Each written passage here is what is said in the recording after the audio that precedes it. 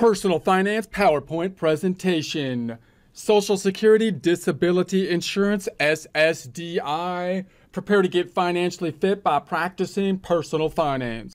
Insurance is part of our long-term risk mitigation strategy where we follow the adage of measure twice, cut once, putting a formal process in place, looking something like set the goals, develop a plan to reach them, put the plan in action, review the result, and repeat the process periodically. Most of this information can be found at Investopedia, Social Security Disability Insurance, SSDI, which you can find online. Take a look at the references, resources, continue your research from there. This is by Elise Bell, published March 31st, 2022. In prior presentations, we've been looking at insurance in general, going to the medical insurance, and now we're thinking about the disability insurance basically and the different components of it: long-term disability, short-term disability, and the kinds of insurance that might be provided, say, through an employer, for example, and possibly by the government, versus those kind of things that you might be providing on yourself. So we can kind of think about the different components and how we can piece them together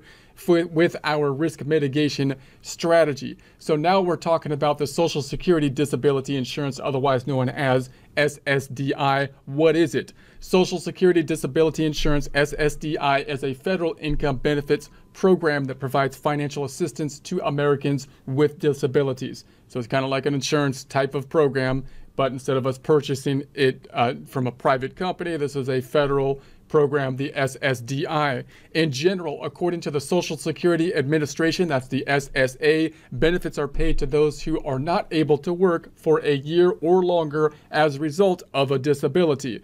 So that's going to be a type of disability insurance, of course. So this is, of course, part of the risk mitigation strategies. And remember, it's kind of in a similar category as other types of insurance. Like we think about the normal kinds of insurance, property insurance. We think of the liability insurance or life insurance, for example. We're trying to safeguard against something that we hope will not happen in the future. Oftentimes, the probability of it happening hopefully being fairly low, but if it did happen, it would have a significant financial impact, such as our home burning down, or us being sued for millions of dollars, or us dying prematurely, and therefore we're going to try to insure against that risk. When you're talking about the types of disability insurance kind of items, now you're thinking about the workflow that you have, and again, you're hoping that you don't have any disability problems and you can continue to depend on the salary that you're getting, but you want to be able to insure against that in some way. That's the risk that we're trying to mitigate.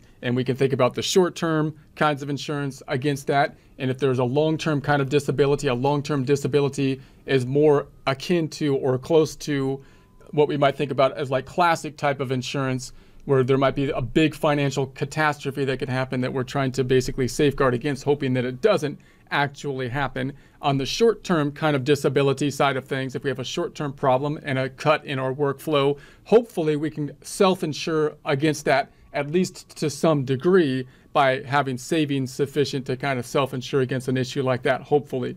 So in any case, here we go. Payments are provided monthly to those who qualify. So SSDI is an earned benefit, meaning that in order to qualify, you must have previously paid into the program and have accumulated enough credits to be eligible. Credits are dependent on work history. So this is going to be something as part of the whole payroll kind of tax system that you would be eligible for because you're paying into the system.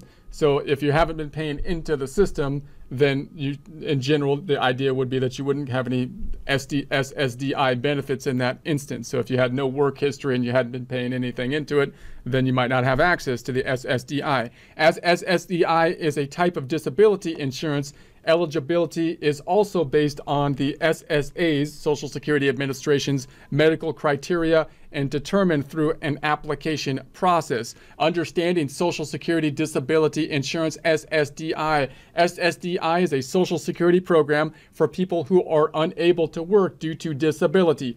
Now, when you're thinking about the Social Security program, remember, you think about it, it's thought of or talked about on two ends of it. One, you paying into the system. The other, you getting some kind of benefits out of it. Normally, when we think about the Social Security, we're working, we're paying into it either through wages being taken out of our paycheck for payroll taxes, Social Security, Medicare, and so on, federal income taxes withheld, or we're self-employed and we're paying the self-employment tax and paying into the Social Security. Usually when we pay the money out, traditionally we think about that would happen at retirement, where we might get the benefits at retirement, but now we're talking about the SSDI. That means the money, not us putting money in, we might get a benefit from it in the event that we need it for the SSDI, possibly get some benefits. So applicants must meet a strict definition of disability in order to qualify. So clearly, if you're going to qualify for this and it's a government program, then the question would be what has to be met in order to qualify. Their medical condition must be expected to last at least 1 year or result in death. SSDI is not for partial disability or short-term disability. So it's more of a long-term kind of safety net type of thing. SSDI is funded from employment income tax. So the taxes that we're paying in, contributions are calculated as a percentage of employment income and deducted from all employees' paychecks under the Federal Insurance Contributions Act. That's FICA. So FICA, payroll taxes, in all jobs covered by Social Security or paid by self-employed people. So Schedule C kind of businesses paying self-employment tax on their net earnings under the Self-Employment Contributions Act. That's the SECA. As such, qualification for SSDI is also based on work history, and the amount received is based on lifetime average earnings in employment covered by Social Security. So now you're going to think about, well, what's going to be the calculation for the payments? It's kind of confusing because I'm trying to be paying out based on, it should be supplementing your income level, but it's also going to be based on how much you've paid into the Social Security, which will be influenced in part by your earnings level, because if you earn more, you will typically be paying more into the Social Security. So that can obviously get a little bit complex for the calculation. Applicants must have worked for a certain duration in job covered by Social Security. The calculation is based on the number of calendar quarters worked and the age at which the disability began.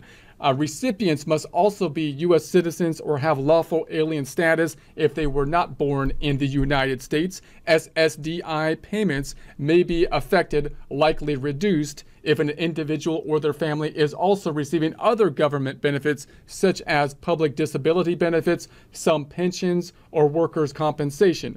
So it's kind of like you can, and remember, these kind of programs like the SSDI and Social Security in general, as well as like Medicare, when we first put them in place, it was kind of thought that these would be safety net type of programs. And this is important for our personal planning as well as just how we're going to vote or how we want to think about these kind of things as a country. Are these going to be safety net programs? Are they kind of more welfare programs to help people that kind of fall through the cracks and aren't able to earn for themselves? Or are they something that's going to be basically for everyone? Is this a program that everybody participates in? So Social Security in general, more and more people expect to receive Social Security as part of their basically retirement planning, as opposed to people that just need the Social Security because they weren't able to do the retirement planning. And so you have a similar thing with the SSDIs. It's something that everybody can kind of depend on as a kind of insurance, more of a long-term kind of insurance kind of thing. Or is it more of a welfare kind of thing? And obviously that means it's going to be dependent in part on other benefits that you might be receiving as well. And one of the downsides of some of these kind of programs are that, you know, you want to do well. You don't want to try to be aiming. You don't want a welfare program to force people to aim to not earn income because then they lose their benefits. And that's kind of one of the problems and the gives and takes when we look at these kind of programs and the incentives that they provide. So SSDI beneficiaries are also automatically enrolled in Medicare Parts A and B after 2 years of receiving benefits. We talked about Medicare in the past, so if you're in the disabled area, Medicare usually doesn't kick in until after a certain age, 65, I believe. But if you're disabled and you're getting the SSDI, then the Medicare might kick in as well. So whether or not SSDI benefits are taxable depends on your income. So then, of course, then the question is, well, I'm getting money. Is that a taxable event? and that might depend on basically your income level. If you're below a certain threshold, then it might not be taxable. So history of SSDI. Social Security began in the 1930s as part of the Franklin Roosevelt's New Deal reforms, but initially began only with a retirement benefits program with disability and medical coverage following in the 1950s and 60s. So a lot of these big government programs started at this time. The 1930s, when we had, of course, the Depression that was happening at that point in time, which was really bad. And then, of course, there was a war at the end and so there's arguments in terms of what kind of pulled us out of that downturn in the Great Depression. But in the meantime, Franklin Roosevelt and the administration were trying to do anything just to do something, it seems like. So they made a whole lot of laws. Many of them didn't stick. Many economists would argue that they were not helpful and possibly harmful to the economy, many of the laws, but some of them stuck through. And some of the big ones here, Social Security, obviously one of the big ones that are remnant from that time period. So then they adjusted it in the 1950s and 60s, of course, expanding it. In the 1950s, the Disability Insurance Trust Fund, the DI, was established to collect funds under the Federal Insurance Contributions Act, that's FICA, and Self-Employment Contributions Act, SECA, for the self-employed, for the Schedule C, sole proprietors, for example, from which SSDI payments are made. Okay, so SSDI application process. The application process comprises the following general steps. So the applicant gathers the required documentation and information for the application. The SSA, Social Security Administration, that is, has a checklist on their website. So you can go to the Social Security Administration website, take a look at their checklist, and that can assist the process. The applicant completes and submits their application. The SSA reviews the application to ensure that the work and disability requirements are met.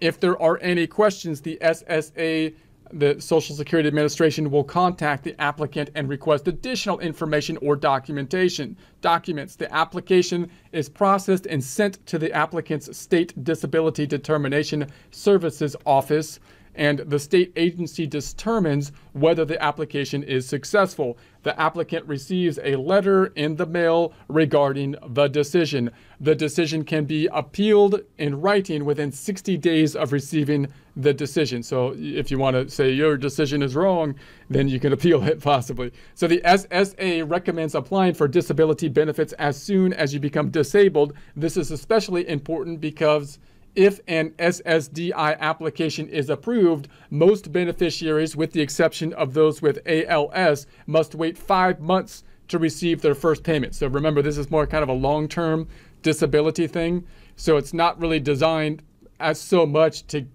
get the money out right away for the month to month. That's more of the workers' compensation is helping out with that. And if hopefully we have our own self-insurance to some degree to be able to survive a few payrolls without money, that would be ideal if we could. And then this would be the long-term kind of insurance that might kick in. But that, of course, means that you want to do the application process as soon as you think it might be something that you would need, because it'll take a while to process. It's a big company or big administration type of process. As a result, the first payment would be made in the 6th full month after the date that the disability began, according to the application. Qualifying for SSDI. In general, in order to qualify for SSDI, you must meet the following criteria. You are unable to work and engage in substantial gainful activity, SGA, due to your medical situation. You are not able to conduct the type of work you did before,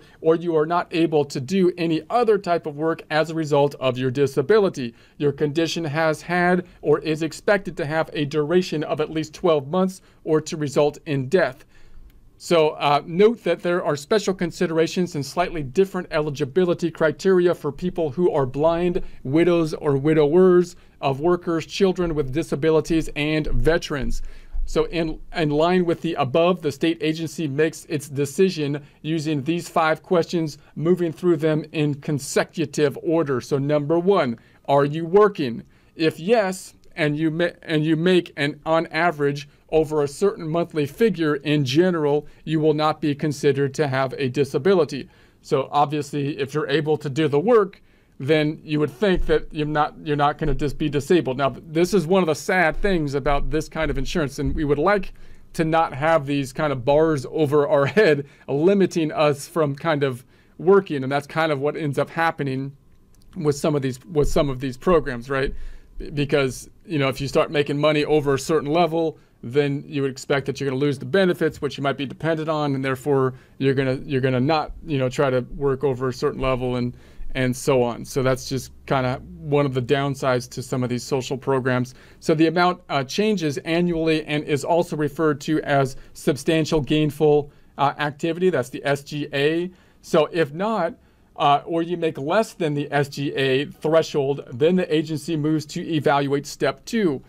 Step 2, or number 2, is your medical condition. Is it severe? Under the SSA's definition, to have a disability, your ability to do basic work activities must be significantly limited for at least 12 months. These include walking, sitting, standing, lifting, and remembering. If not, you won't be considered to have a disability. If your condition is considered severe under these criteria, the agency moves to evaluate step 3. Number 3, does your medical condition meet or medically equal a listing? The SSA uses a listing of medical conditions that has been created in consolidation with the medical expert. So they got to put you in a category or else they don't know what to do. You know how the government does that. They try to put everybody in some kind of category. That's you. We've defined you by this thing. Here we go. These conditions are considered severe enough to prevent someone from being able to carry out work activities. The state uses this list to determine if you have a disability by confirming if your condition meets or is equal in severity and duration to a listing and its criteria. If this is not the case, the state continues to step 4 of the evaluation. Number 4, can you do the work you did before? This stage of the evaluation determines whether you are able to continue on with any of your past work given your medical situation. If your medical situation does not prevent this, the state will determine that you do not have a disability that qualifies for SSDI, because the point is that might get the benefit because you can't do the work, but if you can do the work, then you could still earn money. So if your medical situation does interfere with the ability to carry out past work activities, the evaluation moves to step number 5. Number 5, can you do any other type of work? At the final stage of the evaluation, the state considers whether you are able to carry out other types of work based on age, education, past work experience, and skills. If they find you are able to do other work, you will not qualify for SSDI. If they find that you are not able to do other work, you will be considered to have a qualifying disability. SSDI payment schedules. Payments are made the month after for which the benefits are due. For example, the benefit due for January 2022 would be paid in February 2022. Since June 1997, benefits are paid monthly on the 2nd, 3rd, and 4th Wednesday of the month, depending on the beneficiary's day of birth. So we got the 1st to 10th day of birth paid on 2nd Wednesday of the month. If you're on the 11th to 20th day of birth, paid on the 3rd Wednesday of the month, and the 21st to the 31st day of birth, you're paid on the 4th Wednesday of the month. So if the Wednesday on which the payment is scheduled is a federal legal holiday, the payment will be made on the first preceding non-holiday day. So the day of birth used to determine the payment schedule is that of the person whose social security number is associated with the benefit program. If multiple people are receiving payments associated with a single claim, for instance, in the case of dependents of insured people who are disabled, they will share the same payment day. So prior to June 1997, payments were provided on the third of each month. So beneficiaries of SSDI who receive payments at that point in time remain on the same payment schedule. Social considerations. SSDI is a federal program offering benefits only for long-term disability under a strict list of defined medical conditions. Some states, namely California, Hawaii, New Jersey, New York, and Rhode Island, offer state-funded temporary benefits for short-term disability. So that would be dependent on the state. Remember, these are the two kind of components of the disability. Their eligibility guidelines and administration criteria differ by state. Many employers offer private disability insurance as part of the benefit package, usually through commercial insurance brokers. These also may allow coverage for partial disability, but may require a health evaluation before initial sign-up that will usually lead to higher premiums or denial of coverage if a medical condition is determined. So it is possible to benefit from SSDI while also insured under a private plan. However, receiving SSDI payments may reduce the monthly benefits from the private insurer. So now you've got talking about some overlap between other insurance and the SSDI. You would think that you can't really get, double. You would think that the double insurance might cause you, a problem because you're getting double the benefit for the one thing that's supposed to be covering the one payroll. But it would be nice to have some coverage for the short-term type of thing, at least until you get through the application process for the longer-term insurance, if possible. So receiving private benefits does not impact your qualification for a benefit amount from SSDI. However, who is eligible for SSDI? Workers who are no longer able to work as a result of their disabling medical condition. Eligibility is based on work history using a credits system and severity of disability. To qualify, you generally need to have worked in jobs covered by Social Security for at least 5 of the past 10 years or have 40 credits, 20 of which were earned in the last 10 years. Ending the year your disability began. In some cases, usually with younger workers, applicants may be eligible with fewer credits. You also need to meet the definition of disability as outlined by Social Security. What's the difference between SSDI and SSI?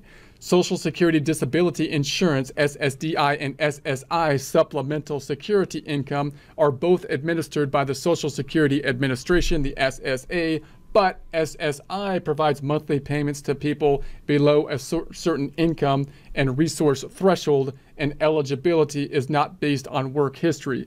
People aged 65 and older who do not have a disability are also eligible for SSI if they meet the financial criteria. SSI is funded by the general tax revenues rather than Social Security taxes. What are some changes to SSDI for 2022? For beneficiaries in 2022, the Social Security Administration, the SSA, announced a 5.9% cost of living adjustment, COLA, to all Social Security monthly payments, the biggest adjustment since 1982. The maximum SSDI benefit for 2022 is estimated at $1,358 per month to eligible individuals. For taxpayers, the maximum taxable earnings increased to $147,000, meaning that the Social Security tax remaining the same in 2022 as it was in 2021 at 6.2% is contributed from all income up to that amount. So in other words, when you're putting the money in to the Social Security, it gets capped out at that $147,000, and then you don't pay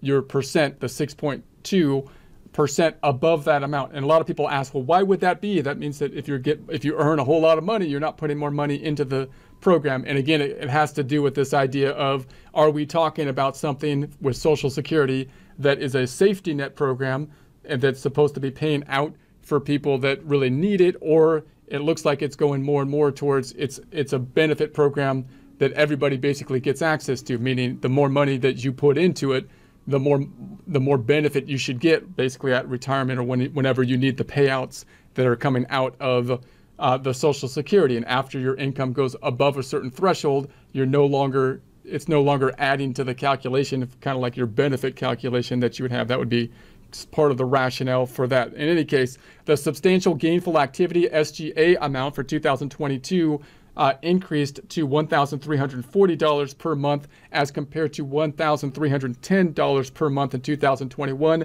for non-blind beneficiaries and $2,260 per month for blind beneficiaries as compared to $2,190 per month in 2021.